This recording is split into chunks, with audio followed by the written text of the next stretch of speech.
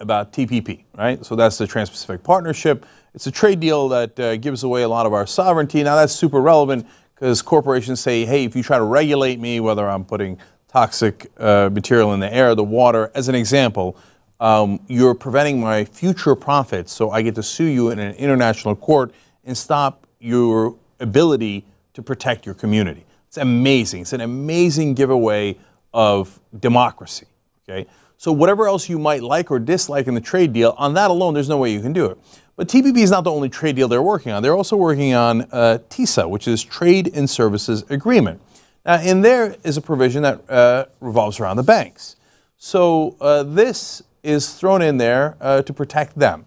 Now, listen carefully. I'm going to tell you what's in there, and then we will analyze what it means. They say here in Public Services International Report, the standstill clause would lock in current levels of services liberalization in each country, effectively banning any moves from a market-based to a state-based provision of public services.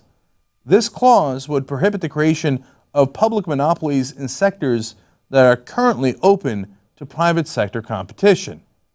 So, hold, I'm going to explain what that means. That sounds complicated, but there's a simple explanation. They continue. Similarly, the ratchet clause would automatically lock in any futures action taken to liberalize services in a given country. If a government did decide to privatize a public service, that government would be unable to return to a public model at a later date. Now, this is not strictly for the banks. I'll give you an example that is not about the banks. For example, some countries have tried to turn water, and some even electricity, into private hands. It used to be a public utility in that country, and they privatized it. Now, we nearly had riots and revolutions based on this, because then companies would start charging exorbitant rates for water, and local people couldn't afford it. If you're poor, water's not an option for you. You can't. It would rain, and the company would say that is my rain, my water, I have the rights to it. You're not allowed to collect that water and drink it for free.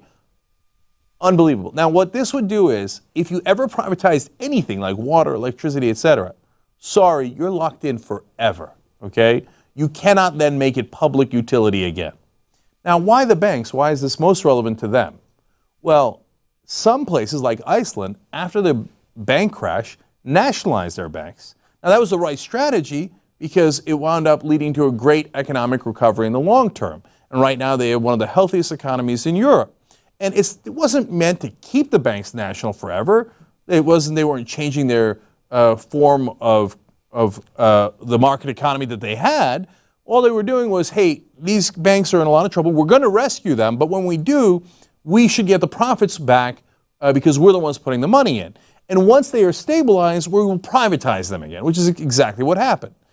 Now, this would prevent that. You're never allowed to nationalize the banks. They're private. They cannot go back to being public ever. So if there's another crash, sorry, you're going to have to pay all my bills.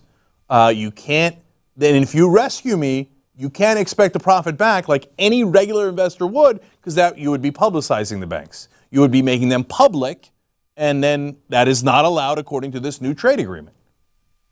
Now, that's a pretty big deal. If you lock that into place, that gives them an enormous and completely unfair advantage and might screw over the local populations in any country, whether it's Bolivia, it's Argentina, or here in the United States. So they've got to, of course, keep it secret. Here's another provision we found out about. On June 3rd, 2015, WikiLeaks released 17 key documents related to TISA, which is considered perhaps the most important of the 3 deals being negotiated for fast-track trade authority. The documents were supposed to remain classified for 5 years after being signed, displaying a level of secrecy that outstrips even the TPP's 4-year classification. So this is so important and so dangerous that the public is not allowed to know about it when they are negotiating it. Of course, we only know because of the leaks, right? Thank God for those. We're supposed to be in a democracy. But our government is giving away our democracy to multinational corporations, and we're not supposed to find out about it, and people who tell us about it get punished in a so-called democracy, right? And then afterwards, you're still not supposed to find out about it for 5 years as it's in place. Gee, I wonder why they want it to be secret.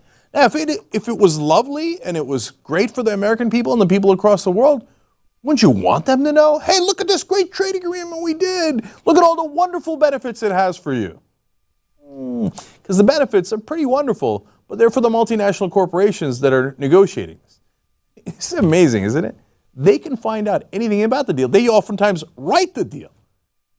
So the multinational corporations have the right to make these laws to supersede American law, and the American people do not have the right to find out about it. Now, who do you think has more rights? The Supreme Court said that corporations are human beings and have all of the constitutional rights of human beings. They said they are people according to law, okay? Now, they also have extra rights. They have the right to come up with new laws and make sure you don't find out about it. And the whole point of a corporation was limited liability in the first place. That's also extra rights that a human being doesn't have. So the people that set up a corporation oftentimes can't get sued because of that limited liability. Extra rights. We have created, these are legal fictions. They didn't exist in the world. It wasn't like, oh, back in the day when we came out of Africa, there was the lions, the gorillas, and the corporations. No, corporations are legal fictions. We created them. They are machines built for a purpose. The purpose initially was just limited liability. They didn't have all those other rights. Now they have run amok. They've taken over the government. They are robots that we have not built any morality code into. They're not built to be immoral. They're not built to be moral. They're built to be amoral. Their only objective, according to their code, which we wrote originally, is to maximize profits. And here they have done what a robot does. They have decided, if I take over a government by bribing legally, if I change the laws to be able to legally bribe the politicians, who also then nominate Supreme Court justices, I can buy the whole government. If I buy the government, I could rewrite the laws so I'm in charge and that government is not in charge. And the people, we care about them least of all. They're in our way as we maximize profits. We have built robots, they have taken over, and now they're about to destroy our laws and our democracy. That is why we object to these trade agreements. And, of course, everybody in the establishment that is funded by those robots fighting tooth and nail to make sure that this happens. There are some progressives and some conservatives who are principled, who are fighting against it, but the establishment of the Republican Party and the Democratic Party, of course, primarily Barack Obama, the guy who promised this change, is doing the exact opposite. They are fighting on behalf of multinational corporations that have funded their campaigns for time immemorial. So Barack Obama works for them, Mitch McConnell works for them, John Boehner works for them. They don't work for us. And they're trying to steal our democracy in the middle of the night while we're not looking, while we're not allowed to look. That's what these trade agreements are about. Okay, I know. We're wild-eyed radicals because we actually read the contracts and the trade agreements that are now, some portions are public. Joseph Stiglitz agrees with all this. He's only won a couple of Nobel Prizes in economics. What would he know? Yeah, I know. We're the radicals.